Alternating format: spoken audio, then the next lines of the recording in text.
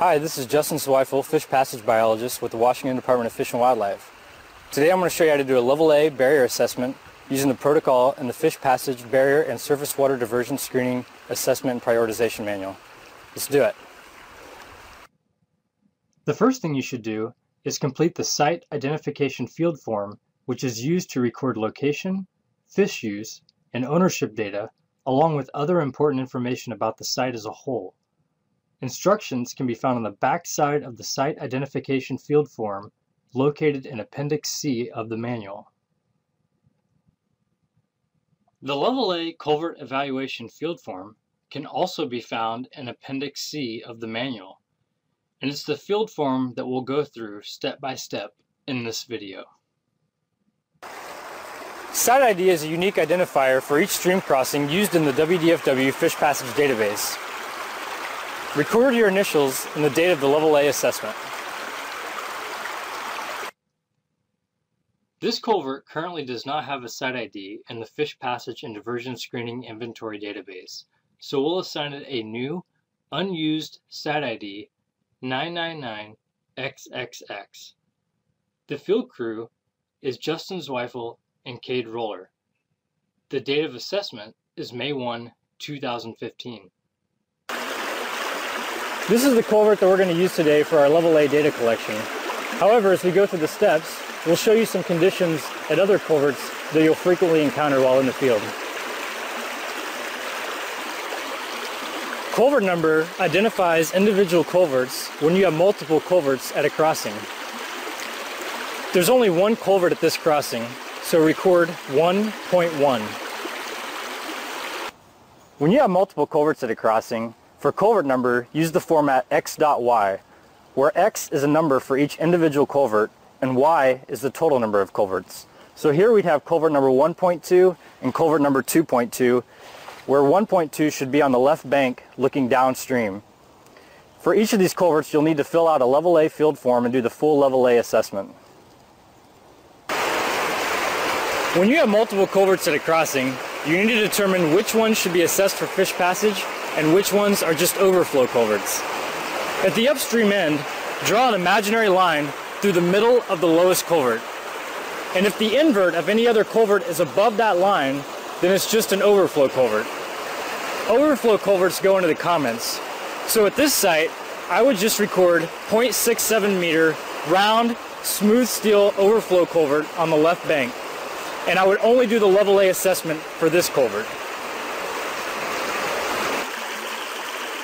The material of this culvert is corrugated steel, or CST.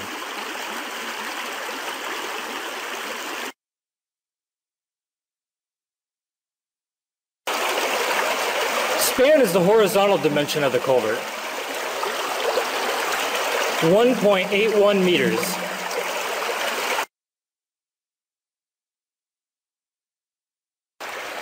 The rise is the vertical dimension of the culvert, measured from the inside bottom to the inside top. If there's stream bed material, you'll want to use a gravel probe to locate the inside bottom of the culvert.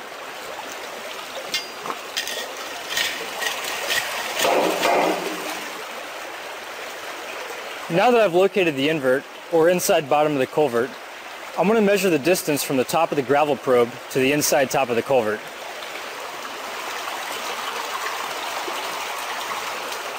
I get 0.59 meters. Plus I know that this gravel probe is 1.22 meters, so that gives me a rise of 1.81 meters.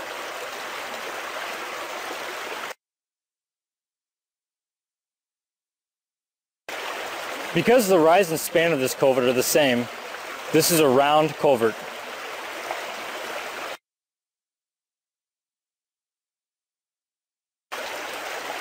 The water depth in culvert should be measured at the downstream end.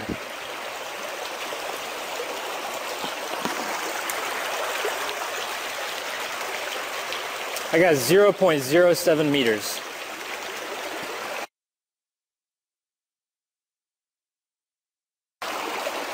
A hydraulic drop can occur at the outlet, inlet, or inside of the culvert. If you can see throughout the entire length of the culvert and verify that there's no hydraulic drop, record a 0. When there is no hydraulic drop, you should also record NA for drop location. Plunge pool measurements only apply when there is a hydraulic drop, so you should record NA in the plunge pool description section. Now we're at a site that has a hydraulic drop. Measure any drops from water surface to water surface. This culvert has a 0.40 meter hydraulic drop, and the drop location is the outlet. If the culvert has a hydraulic drop at the outlet, measure the plunge pool length from the tail out of the plunge pool to the culvert outlet. This plunge pool has a length of 5.5 meters. Use a stadia rod to find the plunge pool maximum depth. 0.90 meters. Also measure the plunge pool scour line width. 6.4 meters. The length of the culvert is measured to the nearest tenth of a meter. You can do this with a stadia rod, a measuring tape, or a laser rangefinder. The length of this culvert was 17.1 meters. There are multiple types of surveying equipment available for measuring invert elevations for culvert slope, including the autofocus level, some types of laser rangefinders, and you could also use a rotary laser. Culvert slope is the difference in the upstream invert elevation and the downstream invert elevation divided by the total length. Think of it as rise over run. To measure invert elevation using laser survey equipment, you'll want to extend the stadia rod with a reflective target from the invert of the culvert up to a level that can be detected by the survey equipment. This culvert has streambed material, so I used a gravel probe to locate the invert of the culvert. So then I'll place the stadia rod on top of the probe and extend up to the survey equipment. The downstream invert elevation was 0.26 meters lower than the upstream invert elevation, so I divide 0.26 by the culvert length, which is 17.1, to get 0.0152. I'll multiply by 100 to get a percentage, so my culvert slope is 1.52%. Remember that a culvert slope may be positive or negative. Road fill depth is the vertical distance from the culvert invert to the top of the road prism, rounded to the nearest meter. Here the road fill depth is about 6 meters.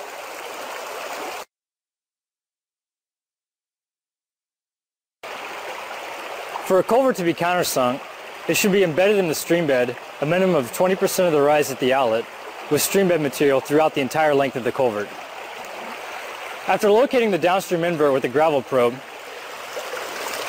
I'll remove the probe and measure the depth of the stream bed material on the stadia rod. 0.66 meters. 0.66 meters is greater than 20% of this culvert's rise at the outlet. And there was bed material throughout the length of the culvert, all the way to the inlet. So countersunk is yes. If you're at a site with a bottomless arch culvert, record countersunk yes. The culvert is backwatered if there's little to no visible flow throughout the entire length of the culvert. This culvert is not backwatered.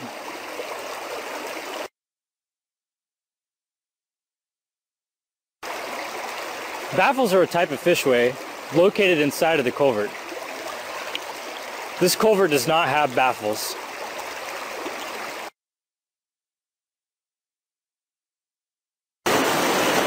Now we're at a site where there's baffles throughout the culvert. If you have a baffled culvert, record the material and the number of baffles. Here we have 14 metal baffles. Also check yes for fishway and then fill out a fishway field form. Because there were 14 metal baffles, you would select fishway yes and also complete the fishway field form located in Appendix C of the manual. Aprons may be located at the downstream, the upstream, or at both ends of a culvert. If an apron is not evident and there's streambed material present, use a gravel probe to try to detect an apron. This culvert did not have aprons. This is a culvert that has aprons at both the upstream and downstream ends. For this culvert, record apron both. Also include the aprons in the total length of the culvert and measure your invert elevations at the end of the aprons to calculate slope.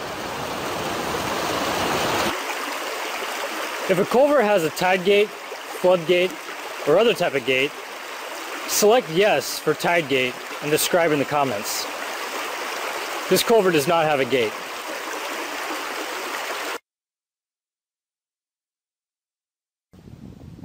At this site, we have a culvert with a gate. So for this culvert, you would check yes for tide gate and then describe in the comments. A fishway is a man-made structure that facilitates fish passage through, around, or over a barrier. A fishway may be located upstream, downstream, or within the culvert. This culvert does not have a fishway.